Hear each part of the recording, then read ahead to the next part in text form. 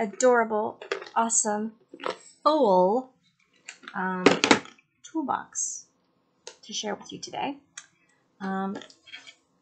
This has been around for a while, but I wanted to go ahead and share it again because you can never have enough tools, in my opinion. So it comes in this adorable little box. I love it. And you can see already there's some labels on top. So you open it up, and the first thing you see are labels. You see there, they are die cut square, so they aren't round, but they are square, and you have 50 labels. And then we have a nice supply. You can see there how many zip top bags there are, and these are the nice ones. These aren't the flimsy ones that usually come in the kits. These are really nice ones. So you can see they're really sturdy. I'm pulling it really good there. It didn't tear. Most of the time it'll tear. I don't know how many's in here. I want to guess like 50. There's a good amount of bags there. Then, oh, this tells you, even if you're brand new to diamond painting. Now, if you have someone on your list who is wanting to get into diamond painting, or maybe they've only done a couple, they don't have a lot, this would be an awesome gift for someone who's starting out, because there's really a lot of things on here that you don't think about until you've been doing it for a while. So if you have someone on your list that would, or for yourself, you can always give yourself a gift. Anyway, this is an awesome box. I love this little box. I'm a sucker for containers, and the cuter they are, the more I love them. So you get a nice thick stack of the pink wax. They are individual little cubes there, little squares like they normally come in the diamond painting kits. There are 4, I think it is. Yeah, there's 4 layers of wax here. So you will have more than you need forever. You get the nice metal tweezers. And these are the ones, they aren't quite as pointy, but they are pointy enough where they actually work. You have these adorable little spoons, which are super convenient. See if I can do this without spilling them in my lap. You do get green trays. So let's close this and let's demonstrate these little spoons, because I love these little spoons. Instead of like pouring them out, you can just take a nice little scoopy scoop, put them on your tray.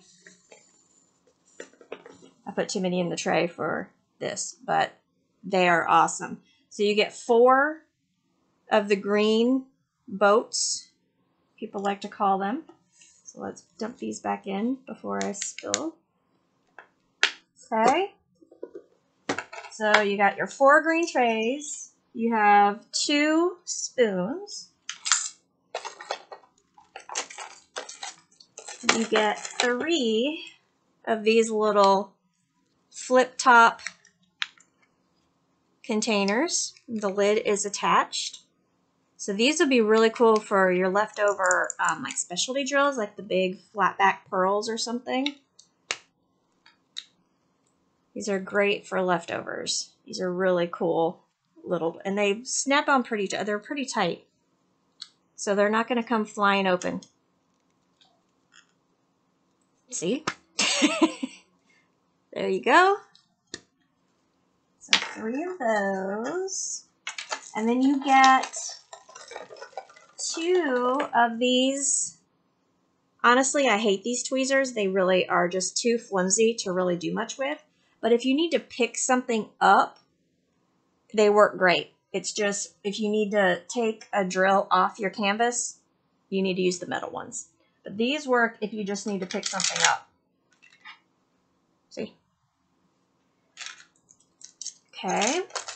Then we have 4 of these awesome clips, and these are if you want to roll your canvas up. You clip this on the side like a bobby pin, and it will hold your canvas without pinching it. So these are awesome. I wonder if they would work. Let's see if they work with the light pad. If they hold your canvas. I slide my light pad over here. So let's see. Woo! Oh yeah, that's perfect. So you can even use them to hold your canvas onto your, if you have one of the really thin light pads. So they work for that too, and it doesn't stretch them out too much. Is it better with that off? Yeah, we'll leave that off for now. Okay, so there are 4 of those. I never thought to use them like that. I just always use them for rolling my big canvases. I have loose drills all over the place. There's another one back there. Sheesh, I'm so messy. Oh, I lied. I thought there were more spoons than that. So you get 4. There's pretty much 4 of everything. Or 4 of some things. So 4 spoons, not just 2. Oh, excuse me. Sorry. Next, what do I want to show you? Oh, you get a little thing of glue. So this is the glue for the canvas. If you have a spot that is no longer sticky, or if it came messed up and it's not sticky, you just put this glue on there, smooth it out nice and thin, and let it dry. And then you'll be able to put your drills there in place, and it will stay. There are 2 of those. I think that's it for that. Next, I know I'm like digging around the pins. I'm doing that on purpose. Just to drive you crazy. Is it working? So you get 3 of the little baby white trays with the nice spout on it. White is so hard to show up on camera. So there you have those. So they are just a tad bigger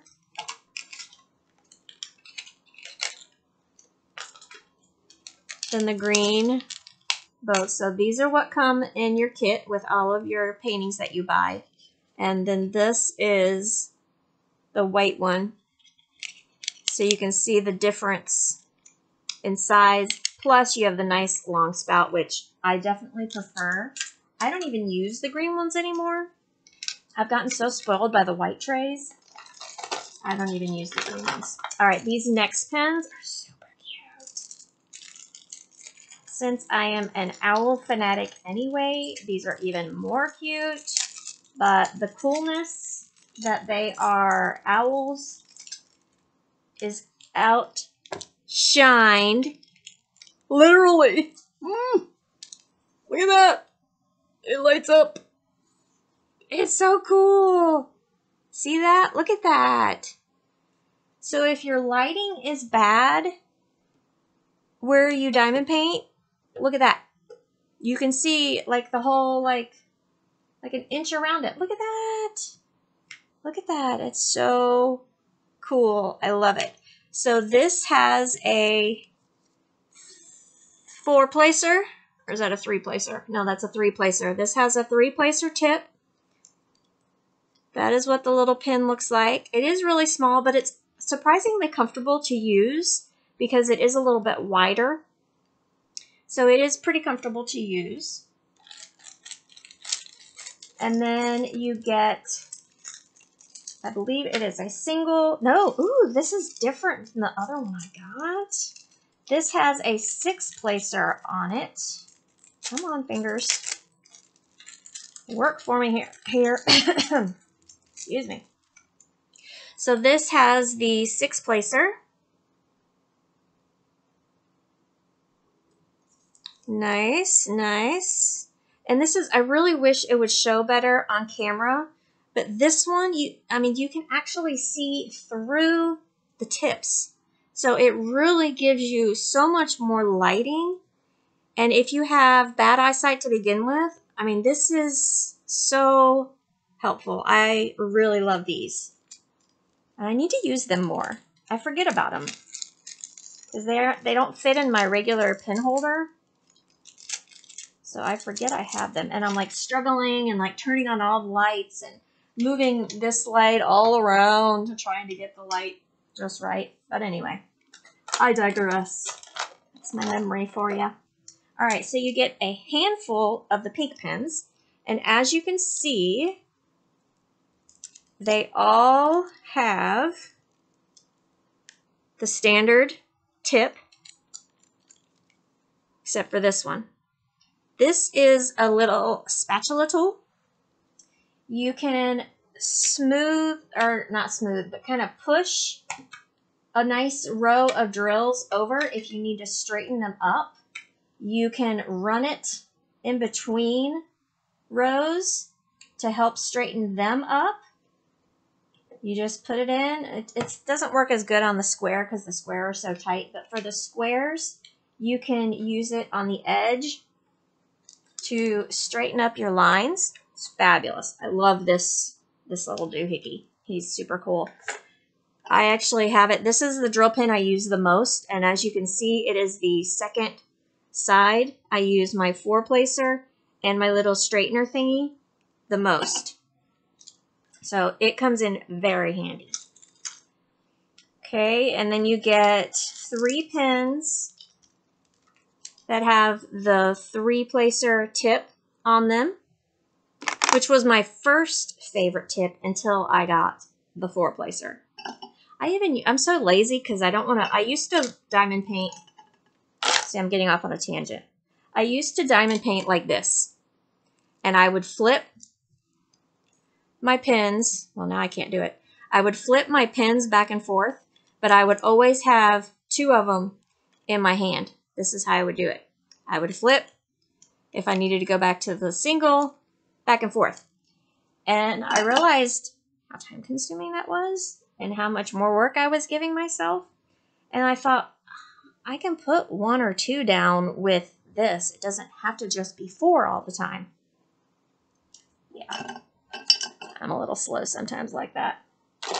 Okay, moving on. Back to the box. You get 3 6-placers, which means you can pick up 6 drills at one time. And then you get 3, these 9, I think these are 9-placers. So you can pick up 9 drills at once. And I actually do have another pen that has the 6 and the 9. So if I do get adventurous, you do that. Now, I do not recommend using the 9-placer on squares because you tend to get a little wonky unless you have a really steady hand then. But for me, the most I can put down at one time when I'm doing squares, a big area of squares like this section up here. Oh, you can't see it. That's worse. Okay, so see this section right here? This is all black. All this is all black. And I found when I was doing the bullet painting that I did before, my sister's dog, that I was getting really crooked sections. And I'm like, what am I doing wrong? And I realized it was this. I was going too fast, I think, maybe. But, and another thing that I've learned when using the multi-placers, if you have a large section, bigger than 1 or 2 rows, you need to alternate, which I'm going to show you in a minute. You need to alternate rows in order to help you keep everything straight. I hope that makes sense. But I am going to show you what I'm talking about in a minute. Let me put this back before I end up losing it. Because I can't tell you how many times I've misplaced this key already. I'm like, where's my paper? There's more in this box. Oh, look, we got an extra one. Huh. Look at that. We got 5. Bonus. There is this adorable little numbered tray, which is perfect for those small partials or the little night lights or the bookmarks. These are perfect. So, and they are already numbered. You can see there, they already have the numbers on them, and they just lift up. You do have to be careful, make sure your other containers are closed before you dump it. But this is awesome. This is what that's what I use my other one for, is I was doing a nightlight and I wanted to take it with me. So I put all of my drills in here, and then that way I didn't have to worry about cutting open the bags and all that kind of stuff. So it's great for travel if you're going somewhere with a small project. And then the bottom of the box are my absolute favorite tool in the universe for diamond painting. These freaking things are a game changer. Seriously, it's sitting here. This is the tray that I use all the time. If I'm getting really rambunctious on smaller paintings, I won't attempt it on a big one because there's too much confetti and I get too, I don't even know what the word is. But on big paintings, I do one color at a time, one tray at a time. That's it. But on like 30 by 40s, the color sections seem to not be as confettied. And what I mean by that is having like 5 or 6, like his bandana right here, you can kind of see there are, I think there was 4 different colors right here. And and with the bigger paintings, I work in 4 by 6 sections anyway. So I don't use more than one color out at a time. I've made a mistake more than once, so I quit doing that. But with my 30 by 40s, I will put 3 or 4 colors out. I just spit. Sorry.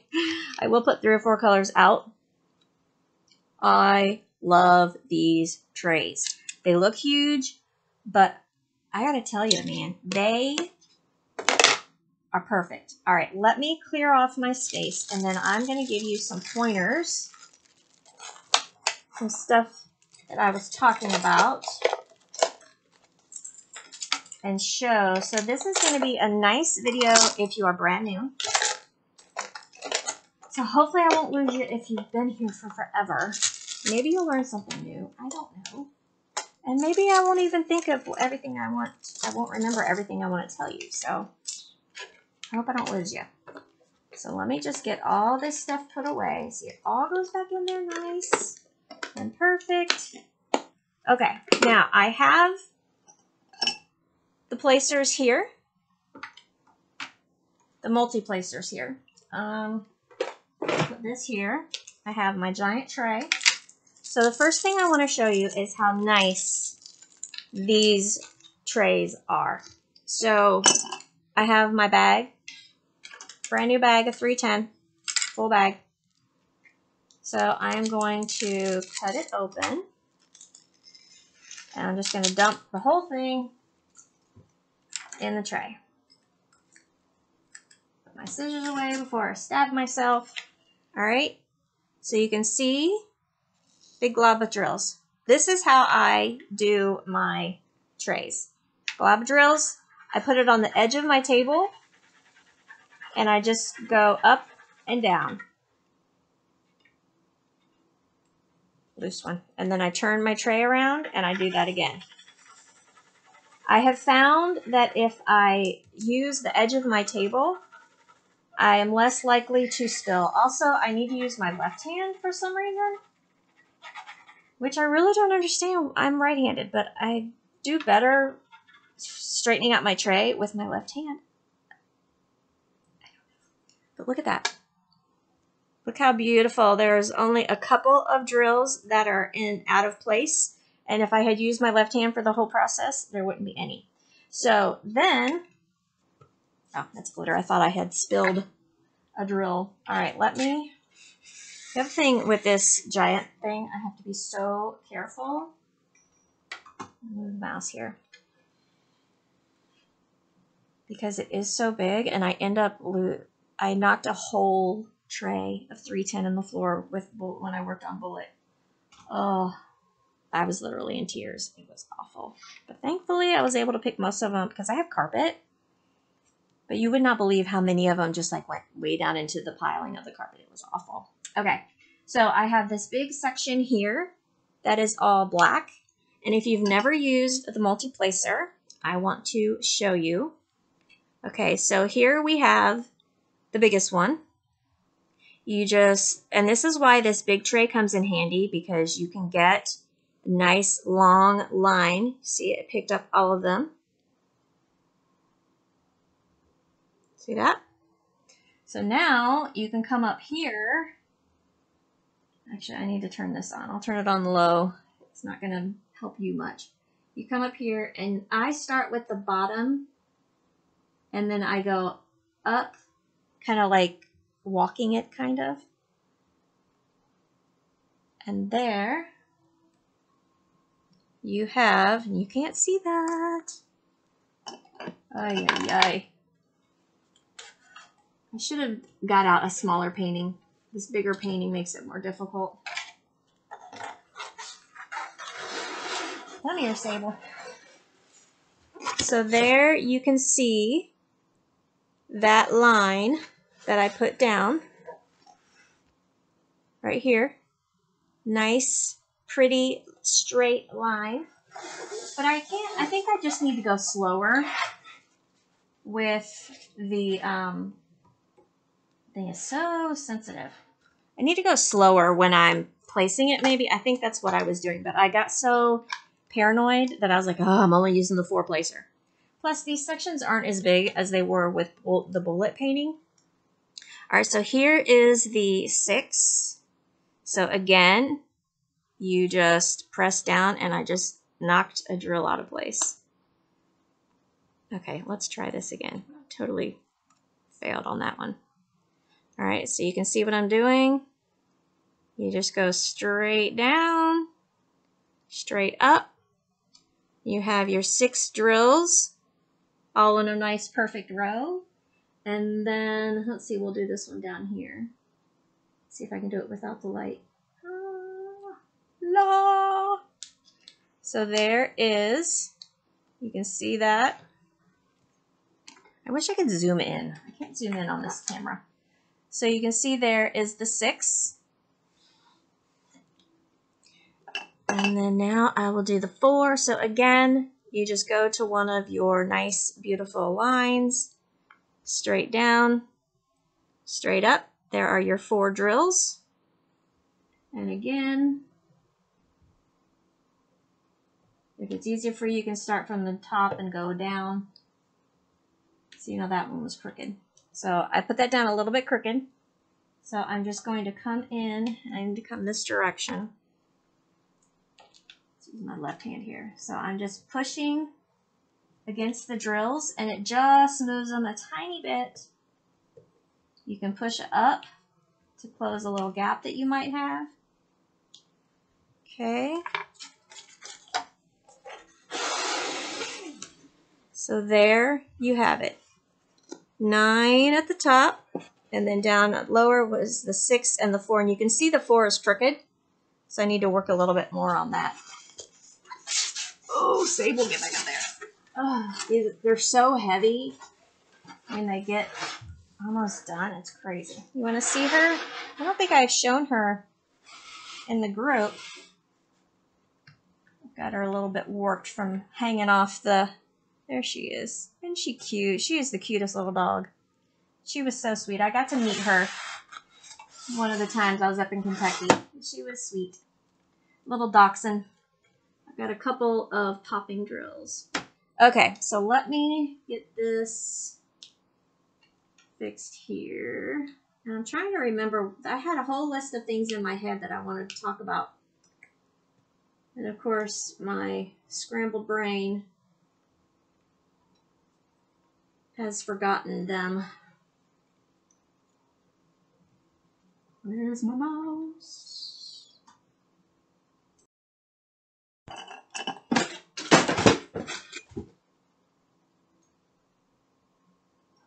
That was rude.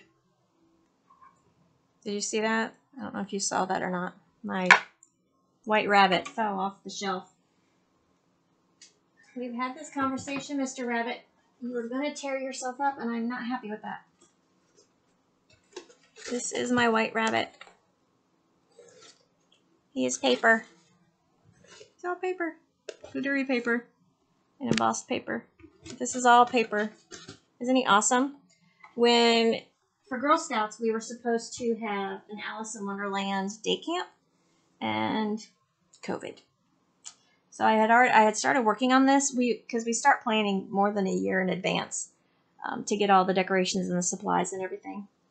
So I had already started making decorations, and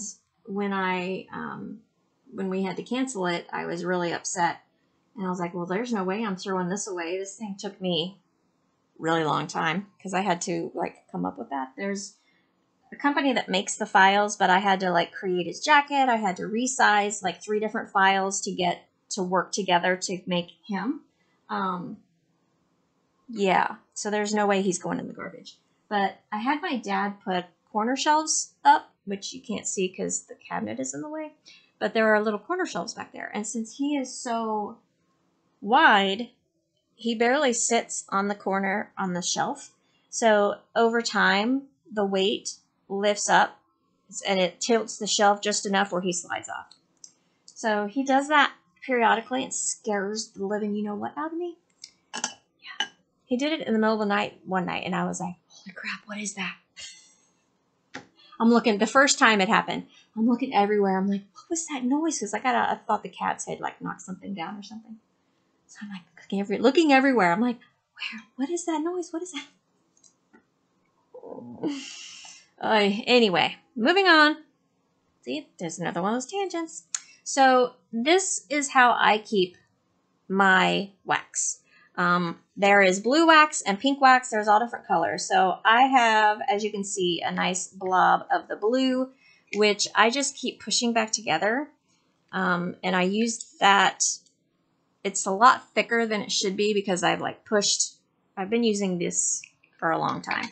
So to put more wax on my pen, I just stab it in there, kind of twist it back and forth, and then I have wax. And you can see there is a hole, a divot in the wax. So same thing with my multi-placers. I put a nice fresh piece of pink in there because I like it to be smooth. It's the OCD thing. So all you have to do is take your multi-placer and just push it down. And I go back and forth like this. And whoops, it actually, I didn't need wax on it, so it kept my wax that was already on there. Give me my wax. But anyway, it will. See, that's my pen telling me I don't need to put new wax on. But the same thing, you just put it in. No, that's got a brand new blob in it too. So you just push it down and just kind of go back and forth to kind of cut the wax a little bit. And then when you pull it up, you have a nice smooth piece of wax filling the cavity. I mean, I figured that's self-explanatory, but I thought I would be nice. Now look, I messed up my pretty pink rectangle.